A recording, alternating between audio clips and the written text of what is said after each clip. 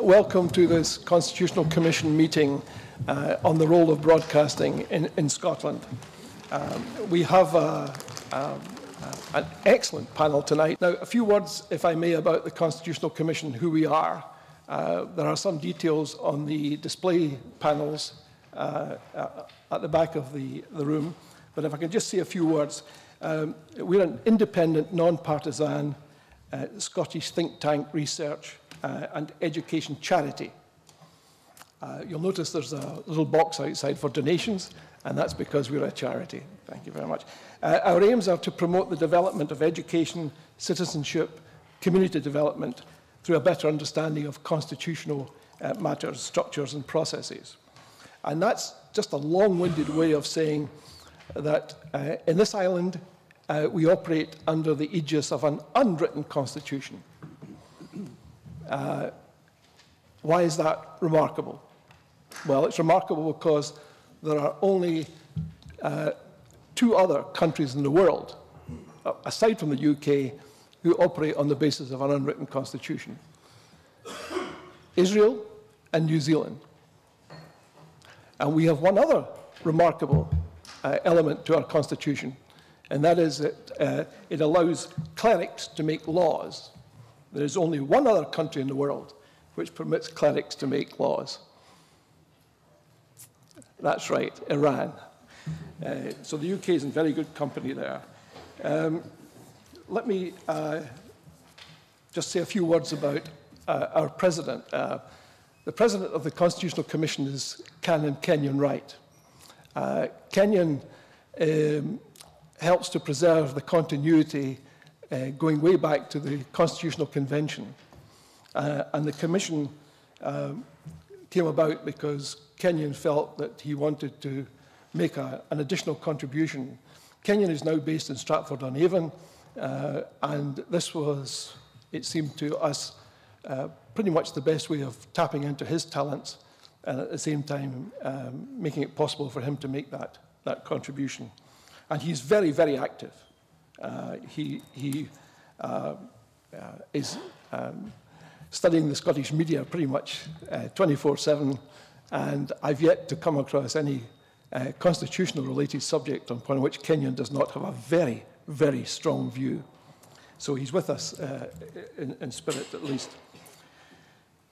And one of the products, if I can just end this section with a plug, one of the products of the Constitutional Commission is this very worthwhile book by Elliot Bulmer, who's our research director, who unfortunately can't be here tonight because somebody at Oxford University wants to speak to him tomorrow, so he needs to travel. But it's all blushes aside. It's a very, very good production. And Alex, whom I mentioned earlier, has multiple copies of this estimable tome. So anyone who wishes to part with £10, Alex would be more than happy to reciprocate by giving you a copy of this book. It's mentioned, by the way, for those of you who read the Sunday Herald, it's mentioned in this extract, which is entitled, from Sunday's Glasgow Herald, "Do Scots Need the Lords?" Not the Lord, the Lords. And it's an attempt to look at the place of the House of Lords and the latest attempts to reform that institution. The role of broadcasting in Scotland. We have an absolutely wonderful group of panellists tonight. And let me just spend a couple of seconds, if I may, though you may recognize everyone here. Just take a couple of seconds just to say a few words about each of our panellists. Ian McWhirter on my right is an award-winning political commentator who has worked both at Westminster and Holyrood for more than 20 years, presenting major BBC news programmes such as Holyrood Live and Politics Scotland. And he played a key role in forming the Sunday Herald in 1999, and Ian currently writes for the Sunday Herald. And in fact, the two contributions that I particularly liked in the Sunday Herald this weekend are Ian's and Elliot's.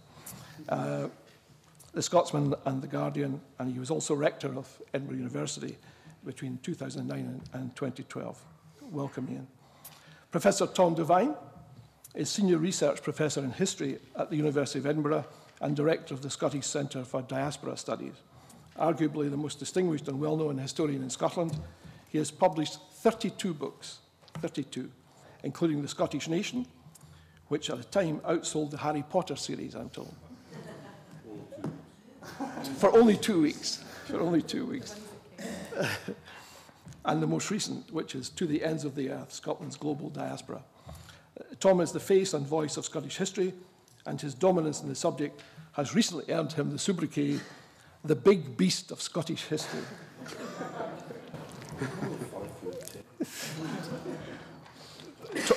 Tom has promised us he's going to be explosive tonight, so that's going to be great. Ewan Crawford.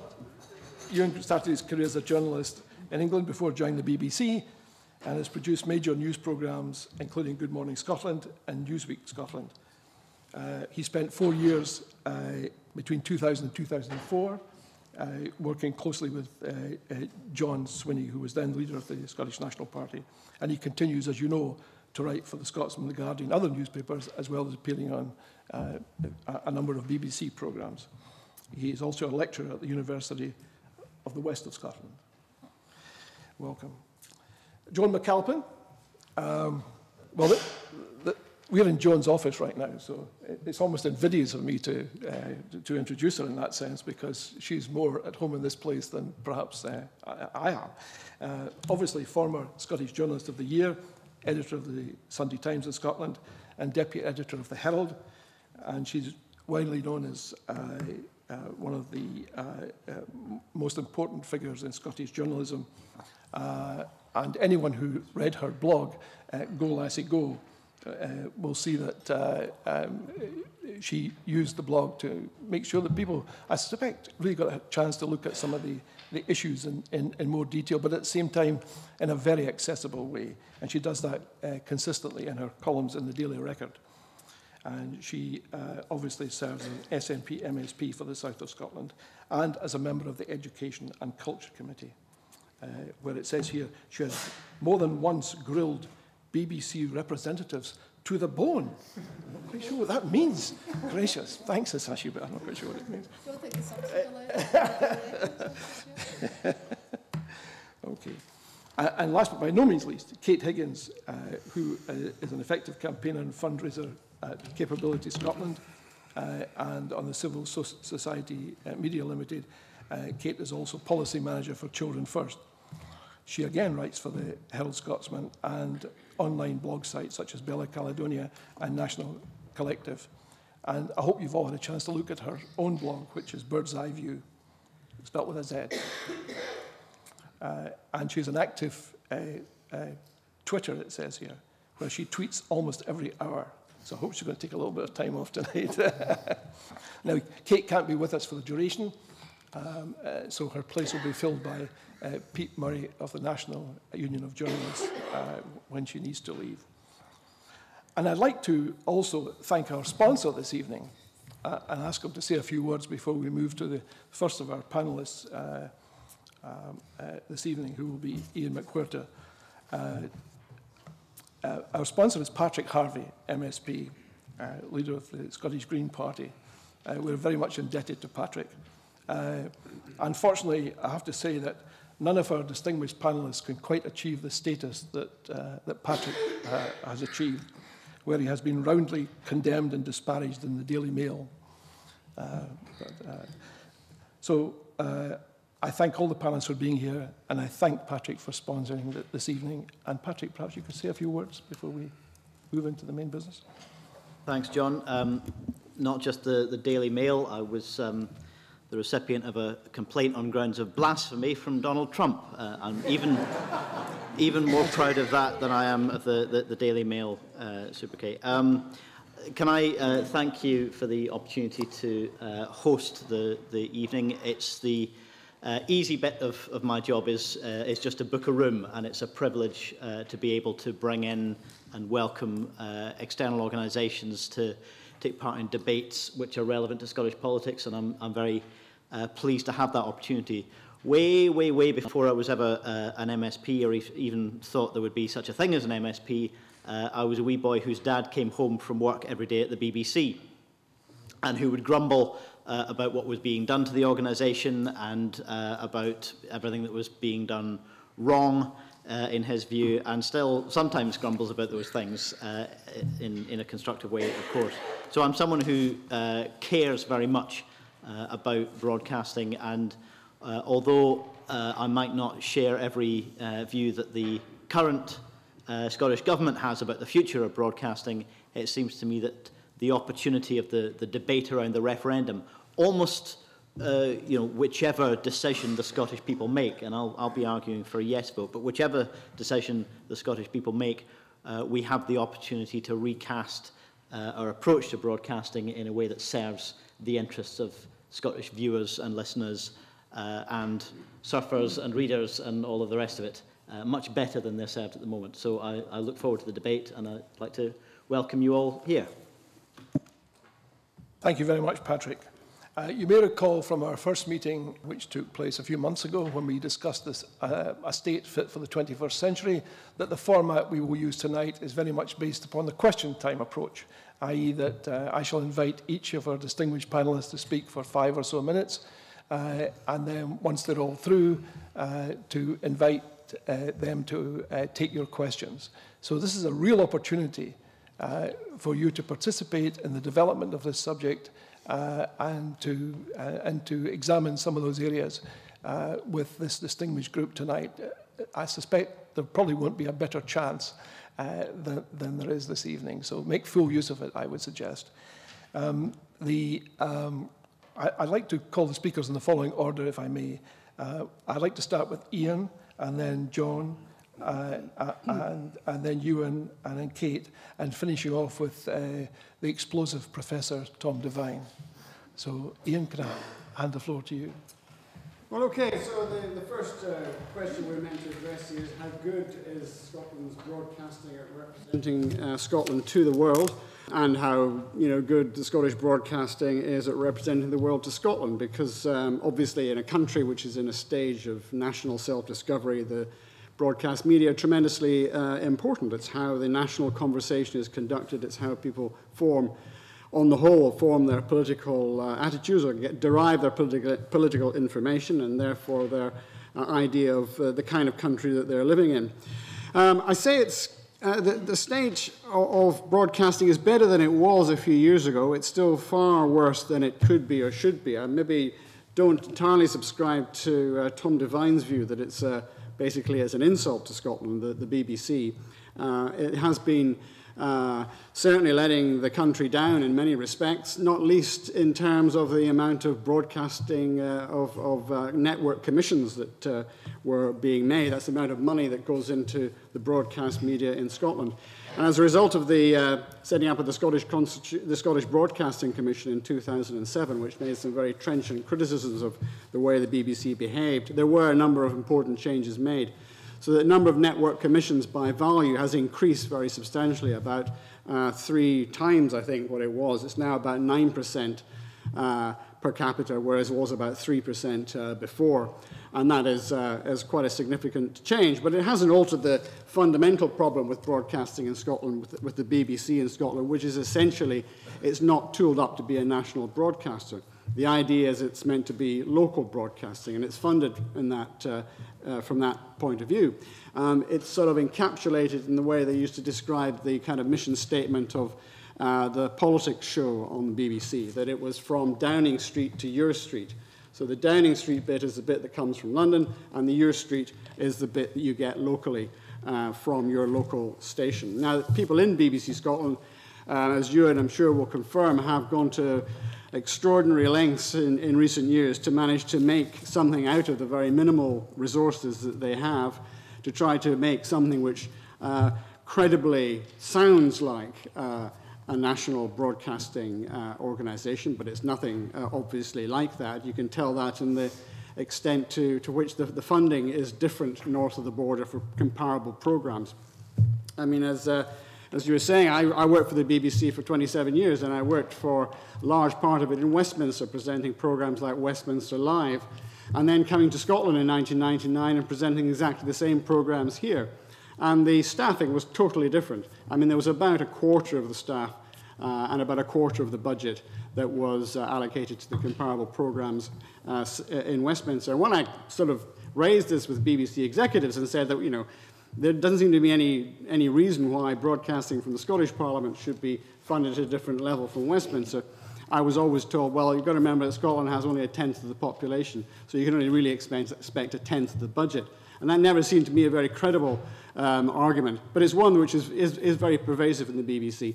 The fund, they don't have a sense of benchmark funding. In other words, they don't say that political broadcasting or current affairs broadcasting should be done at a certain level, whether it's in Scotland or whether it's in England. So you're always going to get this impression that it is a kind of hand-me-down, north of the border, kind of threadbare. So what's going to happen if broadcasting was devolved to the Scottish Parliament, as I think it almost certainly will be, almost whatever happens now, because there's going to be another round of devolution of various powers under Devolution Plus, Devolution Max, and obviously if there's Scotland votes for independence, then there will be the setting up of a Scottish Broadcasting Service, an SBC. And I don't think that would be that much different actually from what we're seeing at the moment. If it was simply devolved to the Scottish Parliament, again, it wouldn't be a huge difference, but I think it would be a significant difference because at least the committees of the Scottish Parliament would be able to call the BBC executives on a more regular basis because they would have a degree of oversight. Now, oversight does not mean political control. If the Scottish Parliament had responsibility for broadcasting, at the moment it's reserved exclusively for Westminster, it wouldn't mean that Alex Salmond was setting the running order of the 6 o'clock news. But it would be a significant difference. And you would find that the BBC executives would have to justify themselves to a democratic forum. And it's, it's important to, when Joan and her committee had representatives of the BBC, I think you had Mark Thompson up here, didn't you, and gave him a bit of a hard time. I mean, that they do notice, they take note of these things, and you will find that things do change as a result of that. So political oversight has a significant role to play, even though it doesn't involve itself in any sense in editorial matters. But there is a bizarre thing, which is that the way things are standing, you could conceivably have a Leveson-style press regulator north of the border, because the press is not reserved to Westminster, but not broadcasting north of the border. I think that would be a very curious anomaly, and I think that's why I'm pretty sure, as a result of the Leveson process and as a result of the attempts to, if only to head off independence north of the border, that there will be broadcasting, will be devolved to the Scottish Parliament in fairly short order. So I don't think that things are too bad. There's a bit more money going to broadcasting in Scotland. It's doing its best with very limited resources. It's losing a lot of staff just now. It's very unfortunate the BBC is doing that on the eve of the independence referendum, but it's subject to financial constraints which it's not really able to avoid. And I'd have to say, finally, coming from the newspaper world, which is in a state of extreme distress at the moment. In fact, there's a real possibility of the Scottish press almost ceasing to exist as far as the so-called Scottish quality press is concerned. So I'd have to say, looking at it from that point of view, then, you know, the broadcasting environment is not that bad, and perhaps we should be thankful for small mercies. Thank you very much, Ian. Thank you very much, Ian. If I can ask Joan now. Okay, thank you very much. I wish I shared Ian's optimism about the state of broadcasting. I know that perhaps that's over-egging it, but certainly from the evidence that we took at committee, Stuart Maxwell, the convener of the committee, is here, didn't really give us a great deal of encouragement, particularly in terms of the BBC, who until very recently the management was refusing to come and explain itself to the committee, and it was only by writing to Lord Peyton recently that today we were able to say that he had asked them to reverse their decision, and the management are now going to come and speak to the committee. But some of the stuff that came out when Pete Murray, who's here today as well, and his colleague from Bectu were giving evidence to the committee was really of great concern, in that BBC Scotland's money is being cut by 20%. So it's 102 million just now, and it's going to be cut to 86 million, and that's in cash terms, not real terms, between now and 2018. So it's very, very substantial. And that's at a time when we should be having a national conversation about the constitutional future of the country. If BBC Scotland was in a position to already be producing the kind of quality programmes that you see in the rest of the network, perhaps taking its fair share, which is the argument that they were making to us, would be reasonable. But as Ian has outlined, the benchmarking, despite the best efforts of the many talented people that work for BBC Scotland, the benchmarking is absolutely appalling, and that affects the kinds of debates that you're able to have. Now, when BBC management came in front of the committee in May, Mark Thompson actually refused to say how much money was spent on Good Morning Scotland as compared to the Day programme. He said that was a matter of confidentiality, that somehow it would compromise them as a commercial as a competitor with commercial organisations, but I just don't think that has any credibility whatsoever. But I was grateful to Pete when he came before the committee a few weeks ago for the NUJ, who, because of their internal knowledge, was able to give us at least some kind of idea of the way the resources stack up. Now, if you look at the lunchtime programme on the BBC, on the radio, Johnny Beattie's programme has 2 producers and 1 assistant producer. The equivalent in London, The World at One, has 2 editors, 2 senior producers, 4 junior producers, and 1 assistant. Obviously they'll have more input in terms of presenters as well. Now, I think that comes out very, very clearly, no matter how the quality of the people who are working on it. I think that comes out very clearly in the kind of way that they discuss things. And I know that the bias is mentioned in the title to this, and after watching Ian Davidson on Newsnight, I'm not going to get into any accusations of politicians accusing journalists of bias, because it was just so cringeworthy. However, I think, lack of resources in a big UK-wide organisation like the BBC does actually affect the way that you cover stories. And just one example from that Johnny Beattie show a while ago, which really, really struck me when I listened to the show while driving up from the south of Scotland. The living wage had been upgraded that week. And so there was a big discussion about the living wage. Now, this is a good example because it's a non-political example.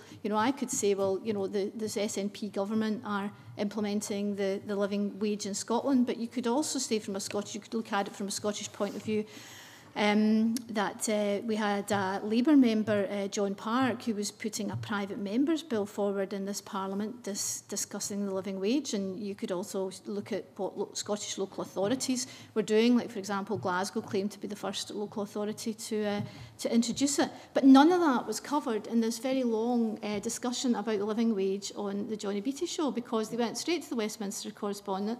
They had stuff from Boris Johnson in London, and they had stuff from Westminster, and they didn't pay any attention at all to what was happening in Scotland, which is absolutely extraordinary from a point of view that it was the sort of flagship lunchtime bulletin. I don't think that was because of an inherent bias on the part of the journalists. I just think that was because their news gathering abilities are extremely limited, and to do it in Scotland you'd actually have to go out and conduct the interviews yourself. It's similar in the same programme. I think this was a good example as well of how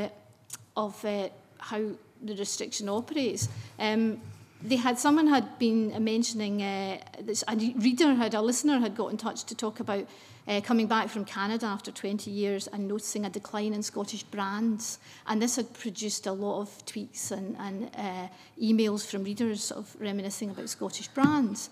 And the response of the programme's producer was to go to a professor dealing with brands in London, and then they had quite a long interview with him talking about British brands, because they didn't actually have the research capability to go out and find somebody to speak about it in the Scottish context.